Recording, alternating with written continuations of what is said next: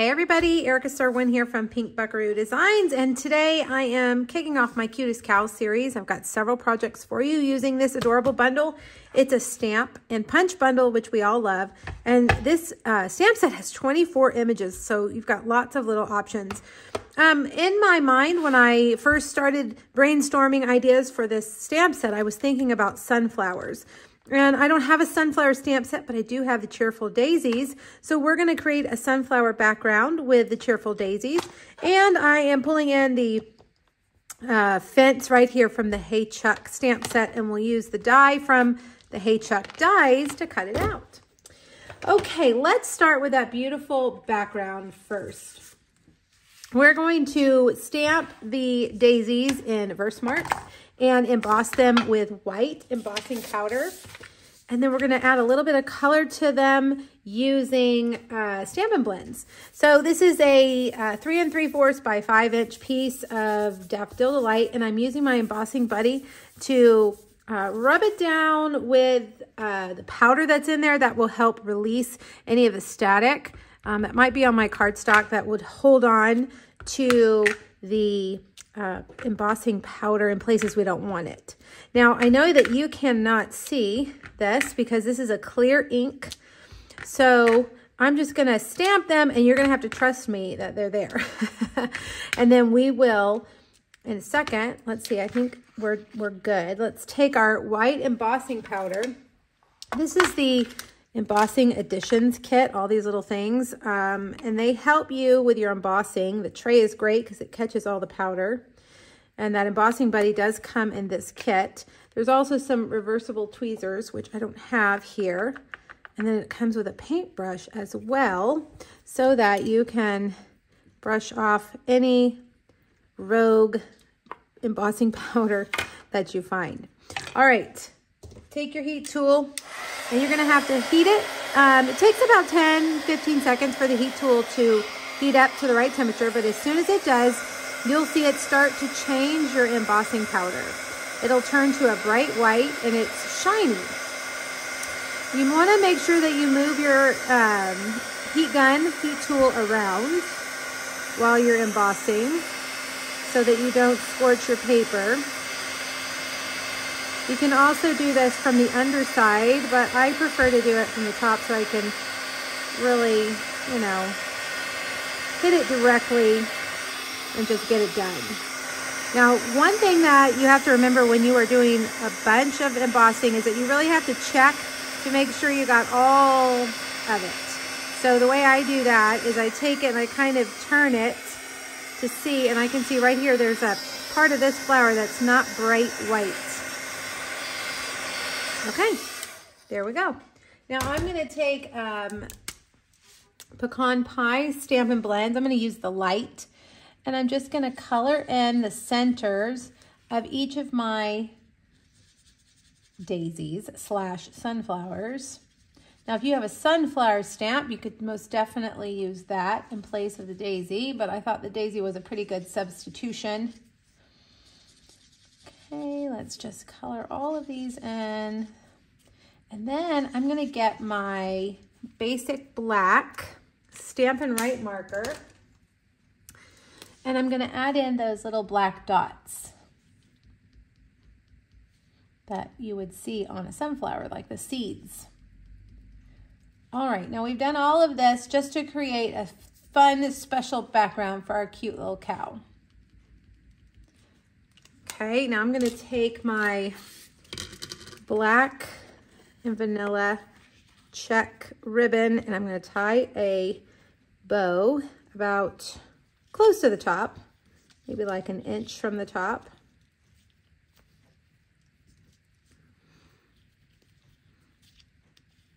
And we'll get that bow, and then before you pull it real tight, kind of check everything, make sure they're all even. And then you can pull it, and you can even hold that knot in the center and readjust the length of your bow if you don't want it to be too terribly long. There we go, like that. All right, and then take your scissors, and it looks like I don't have my good scissors here, so I'm gonna attempt to do this with my paper snips. There we go. All right, So now I'm going to take a pecan pie card base, and on the front, I'm going to use this image. This is actually the center part of the flower right here on the Cheerful Daisies. And I'm going to stamp just around the edge, really, because that's all you're going to see, with pumpkin pie ink. Just kind of going along the edge. Kind of varying the pattern with some of them being off, some of them being on. They don't have to be perfect because they really are in the background. And one more. All right, now let's take some dimensionals and add this to our card base. And then we are ready for our Cutest Cows. I've got a little bowl to collect my dimensional backings. Otherwise, they are everywhere. You guys know they are everywhere. All right, so stick that on like that. And there's the base of our card. Now for our Cutest Cow. I am going to stamp, now you have several options with a cow, and I decided to do the cow that's laying down. The punch will only punch the cow that's standing up, but we're going to do the cow sitting down, which means, or laying down, which means we'll have to fussy cut that part. But for the head, we can punch that one. And I am stamping these in Memento Black. Okay, and I'm going to stamp that fence in Memento Black as well. Now let's do some coloring. I'm going to start with my light basic black, and I'm just going to color in the spots of our cow. And basic black is a very dark color. The dark basic black is super, super dark. And I worry about using it because you lose some of the detail in your image. So that's why I chose the light. I'm going to do his little hooves as well. And then we'll just do the center part right here of his face. And then I'm going to take Petal Pink, which I left over here on my other tray. And we're going to color in a little bit of his ears. We'll color in his nose and give him some rosy cheeks. Now for our fence, I'm going to use crumb cake, and I'm going to start with my light crumb cake. And I'm going to start kind of with an angled down like this because I want it to be lighter at the top than I do at the bottom. So I'm going to leave that white for a little while. I'm going to take some of my light here like that. Now I'm going to switch over to my dark, and now I'm going to add in some dark like that, kind of inside. I'm not going all the way as far as I did for the light. And then here I'm just going to add a little bit behind each of the posts to give it a little shadow. And then we'll go back with our light and we'll blend that up like that, leaving just the very tops white. And then we can blend all this out like that. There we go. All right. Now let's see, we're actually going to want to cut this off so we don't punch it. So let's cut this out first. Get your paper snips and go right on the outside of the black line. I've still got cardstock from the last project stuck to my paper snips. These little paper snips are great because they can really get in those small spaces. And we're just going to try to stay right on the outside. That way, the eye will only see the edge of this stamp. Cut off that excess cardstock as you go too. That will help you get into those little spaces. Okay, now we'll take our punch and we'll punch. If you don't want to fussy cut, then make your cow standing and use the punch for the standing cow. All right, our fence has a die in the Hey Chuck dies, which I set over here. And we'll run that through. Make sure you've got it lined up on the top, on the bottom, and both sides.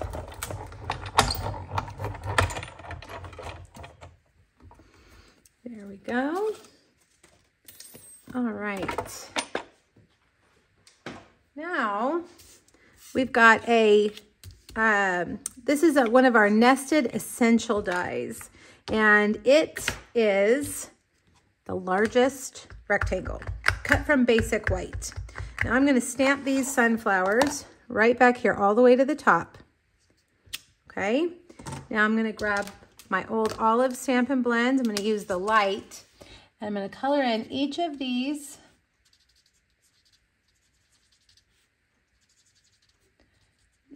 leaves.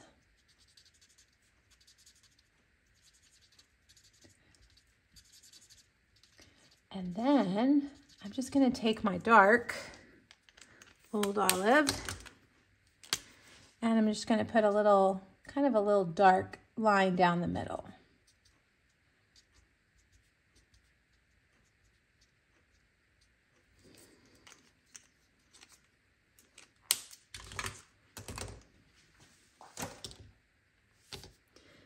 All right, now let's get Daffodil Delight. I'm going to use the dark Daffodil Delight to color in each of these little petals, and you probably are going to want to use the bullet tip end here because these are very, very small, and really you just need to kind of stamp that color in there. I'm just wiggling it a tiny bit in each petal. All right, and then last but not least, we'll use light pecan pie in the middle. Like that. Okay, now let's bring over our fence and our dimensionals, which are hidden. Here we go. I'm going to put my dimensionals back here behind the fence. And I'm going to do the fence a little bit over to the left side like that, because our cow's head is going to poke over the other side of the fence. And I'm going to use, to make my cow's head poke up a little bit higher, I'm actually going to use 2 dimensionals, stack them up, and I'm going to put him right there. So his head is a little bit higher than the rest of the image. Okay, now 2 dimensionals right here, and we'll put him right there. All right, now for the end side, let's see what we did on the end side. We're going to stamp those flowers, those sunflowers again. I'm not going to color them just for the sake of the video, but you would color them the same way. And then we'll stamp the sentiment in pecan pie right under it. And it says, the little things you do make such a big difference. Okay, and then we'll adhere that to the inside of our card.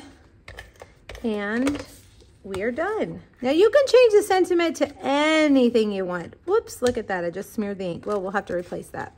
All right. Well, you guys, I hope you enjoyed this card. This is a great bundle. The bundle price is retiring at the end of May. The individual punch and stamps will be in the catalog, the new annual catalog in May, but they won't be discounted the 10%. So if you want it, make sure you get it before the spring catalog is over.